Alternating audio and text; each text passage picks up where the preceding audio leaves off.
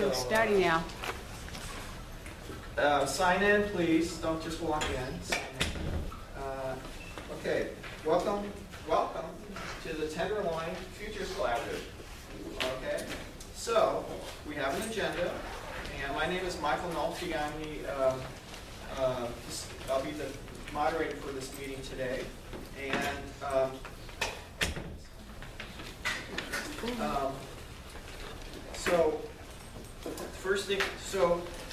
the first thing we do is we go around the room and we do introductions. So again, my name is Michael Nolte. I have a lot of titles in the neighborhood, but today I'm going to be the moderator for this meeting.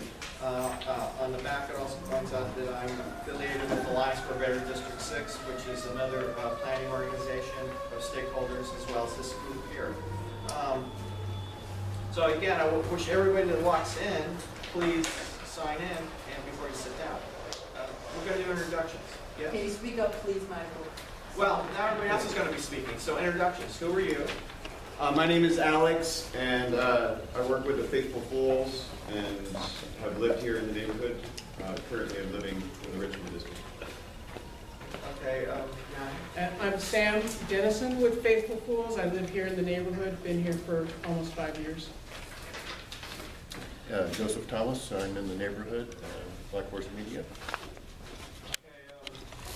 Okay. Denise? Hi, I'm Denise Dory. I'm a TV producer at Bayback, and I've been in San Francisco and the Bay Area all my life. Susan? Susan Bryan. I live across the street. I'm videoing. Torres? Introduce yourself. Mike Torres, Tenderloin Police Station. Thank you. Hi, my name is Brittany. I write for the local news site Headline. I cover Tenderloin. I live at 351 Turk Street. Betty Trainer, Friends of Bonecker Park. Alex? I'm Alex Zucker with Forge Land Company. I'm Victor Gonzalez, consulting with Forge Land Company.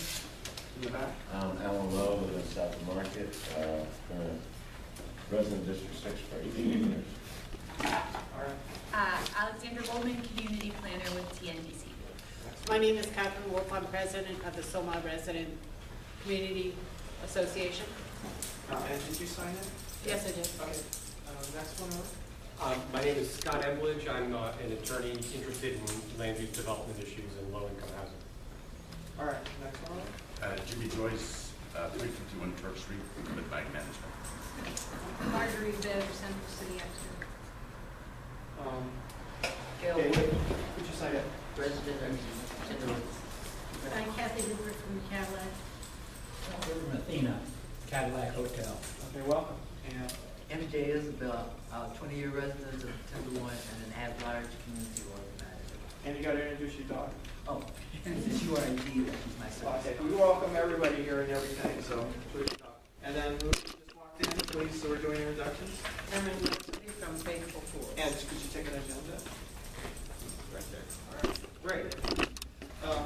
And then this person. I'm John Nolte. All right. So we have on the back the agenda is our ground rules, and I'll read them briefly. Basically, the Tenderloin Futures Collaborative has been around since September of 2001, and this is basically one of the stakeholder meetings in the Tenderloin. It's been around for so long. Its mission is to talk about issues that concern the Tenderloin neighborhood. We are an information exchange meeting. In other words, we do not do endorsements. If somebody wants to endorse a project or something like that's being presented, they have to write their own individual letter. So we don't take votes here. It's just to get that off the top. So this is just to get information. And since it's a public meeting, we welcome the media. There's actually several people from the media, and we have people videotaping or whatever they want to do here. As far as the ground rules, every effort is made to observe the posted schedule that's on the agenda. Sir, could you sign in? Yeah, absolutely. And please be considerate and respectful of all those attending. Please refrain from crosstalk, side conversations while presenting, and other attendees are speaking, and try to be concise when asking a question. And wait till the presenter, because we only have one agenda item, please wait until the end of the presentation to ask you questions. Not in the middle, because then we never get to the finish of hearing the whole presentation. Okay, so keep that in mind. I will interrupt you if you start asking a question. You'll have to write it down if you need to or something. And you need to get an agenda if you need one. It's up there. And so, please remember that. Wait for your questions after the presentation. And we will ask, everyone will be entitled to ask one question, and then we move on. And if you still have questions, that's fine. We ask our presenters to stay after the meeting. If you still have many more questions to ask, we have the room after the meeting time, and we ask the presenters to stay here. And if you still have a few additional questions. I want to recognize Susan. She's one of our administrative support persons. Susan, raise your hand. And I'm the other administrative support person for this meeting. And we have a group page link, and we're on the internet, and we also have a Facebook page. So with that, we will now turn the meeting over to the people from 351 Turk Street Group Housing and 145 Leavenworth Street Group Housing. Company, come up and stand in the middle, show your pearly whites, and I wish they were all real. all right. My name is Victor Gonzalez, working with Forge Land Development Company. I actually am a resident of District 6. It's just on the other side of Market Street, not on this side of Market Street. Lived in the city for 35 years. My kids all grew up here. My background has been involved in about 15 multifamily projects that are around town, and this is unlike all of those. I have one set of plans for each, which I can pass around, but for right now I'll use them just to illustrate the projects. So we have two surface parking lots currently owned by the YMCA, one at 145 Leavenworth, one at 361 Turk Street. They're each about 8,000 to 10,000 square feet. They are used for parking for as long as I can remember, 50, 60 years. As far as I know, they're the last remaining YMCA properties in the neighborhood. As a small lots, I should say there's also a connection under the hotel, the Oasis at 351, under a tunnel that actually you can drive through today and access both parking lots. We have a planning commission hearing on the 4th of June. So we've been working on this for about 2 years. The idea is that we are developing small units. Some people call them micro units. They're classically under the code called group housing. So we mentioned this the other night. And the major difference between a dwelling unit and a group housing unit is you don't have a full kitchen. But you do have your bathroom, which is a handicap bathroom, and you do have what we would call a kitchenette, and then an area for a bed. So it's sort of a smaller studio. On the Leavenworth side, we have 98 of these units, and on the Turk side, we have 144. And the method of construction and the design is different from any other project that's been done in San Francisco. So what you see on the outside, and I'll just take the Leavenworth, is an exterior that is actually the same as the Young Museum. It's the pebbled copper that will be in a design pattern that's not yet shown here, but it will filter the light back to the windows. The actual frontage is entirely 100% glass behind this screen. The basic structure of both projects is steel. So it is a steel structure on which panels are inserted into, and those panels make up the units. And I'll try to explain that a little bit more. In neither project is parking provided, and I should back up on that a little bit because there's an easement relationship with the Oasis Hotel for 5 spaces. So the spaces that will be off of Turk Street are dedicated to the Oasis Hotel, none for the project. There will be no subterranean parking or basement as you traditionally would have in a project. The steel will simply land on concrete footings and go up from there. In practice, the entire structure is much lighter than a traditional concrete or wood and drywall building.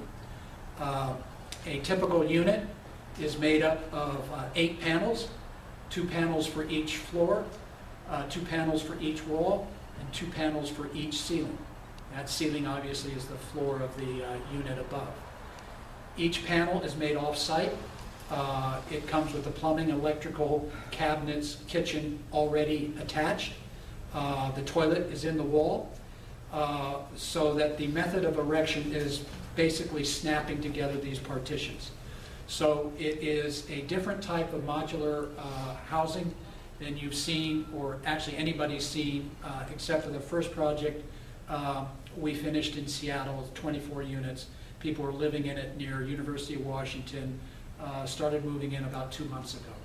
That was a prototype after a couple of early prototypes to figure the problems of the system out, and there are always a lot of problems.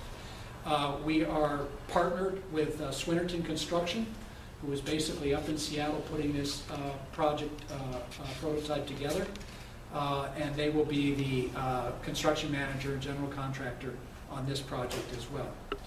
The benefits for affordable housing overall is that our schedule is about 30% less than a traditional schedule, and we're hoping our costs come down about 40% of traditional construction.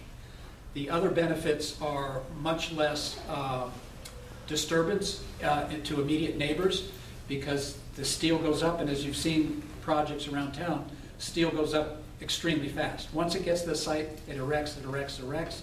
There, in fact, is no welding. It bolts together. Pretty soon you have the frame.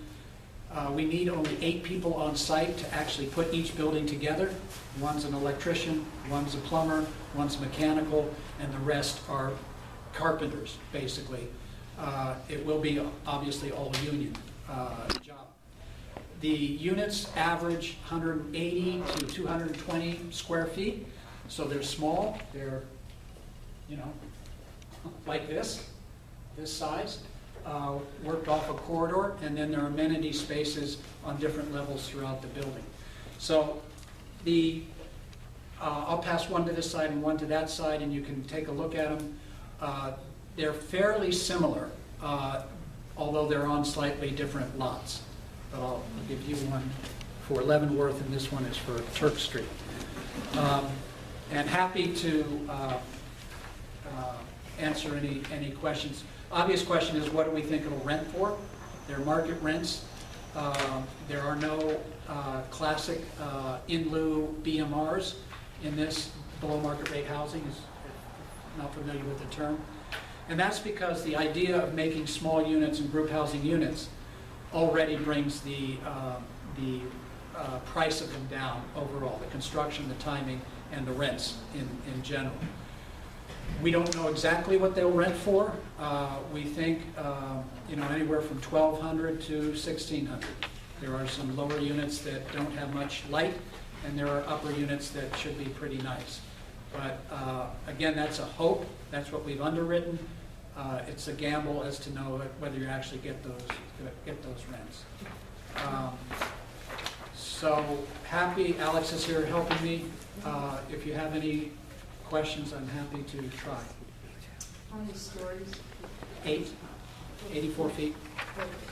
Yeah, I should have mentioned there's retail on the bottom, 2,000 to 3,000 depending on the site. We don't have a confirmed use yet for those retail spaces. but it gives a street frontage that is open, basically the sidewalk. Sure.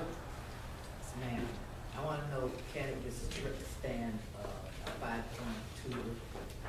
It's not 5.2, it's more like 7.5. I mean, the design standards now are about 7.2, 7.3. There's a misnomer in the public that anything is earthquake-proof. Nothing is earthquake-proof.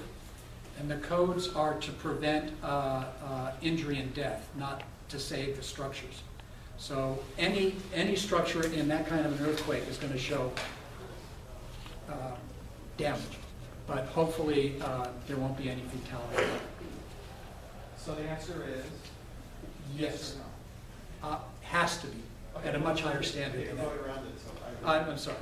Anything today, anything new, let's just be general, newly constructed construction, no matter what, has Title 24, which is the state energy code, the state noise control, and it has San Francisco's and the international building codes requirements for structural integrity.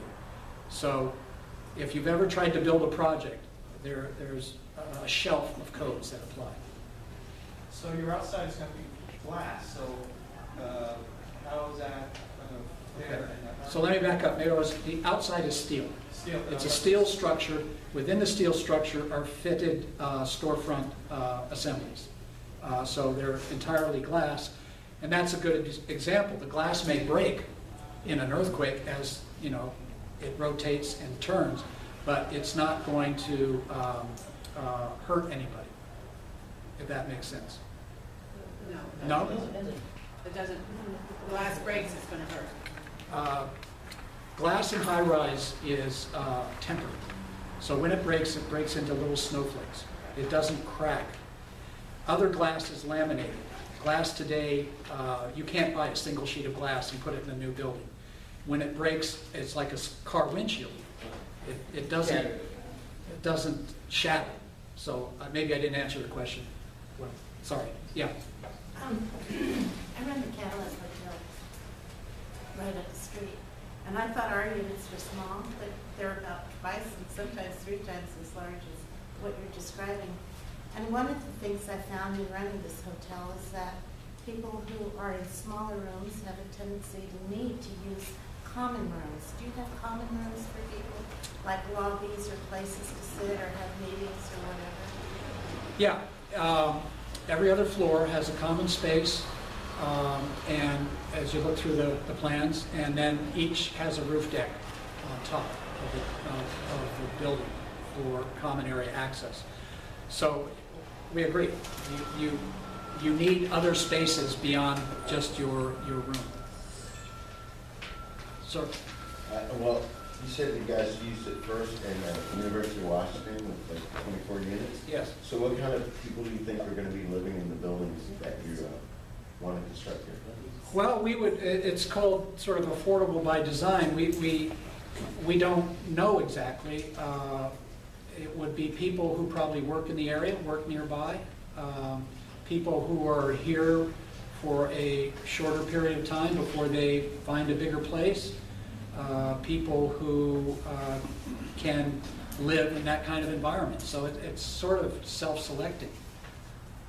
So in a sense, it's kind of like workforce housing or just transient housing? Is No, I'd call it workforce housing. Yeah. Sure. If you have more money and you can afford $3,000 a month, you're not going to live here. You're going to live there, I think. Okay. So go ahead. So according to the packet of information that was submitted to the Planning Commission, it says that the rooms are going to be affordable to people making around 160% of AMI, which is over $120,000 a year. And the rents that you quoted before, $1,200 to $1,600, that's not a rent that's affordable for $120,000 a year. The rents that are affordable to $120,000 are more like well over $2,000. So I'm sort of, I just got conflicting information because I did read through the planning packet. I think when and we... Sorry, can I just, and then, the other concern is that I know that there are no affordable units in your building, that because there are no ovens in your building, you all are exempt from the inclusionary ordinance. So I just find it sort of troubling to be moving into the neighborhood expecting to be affordable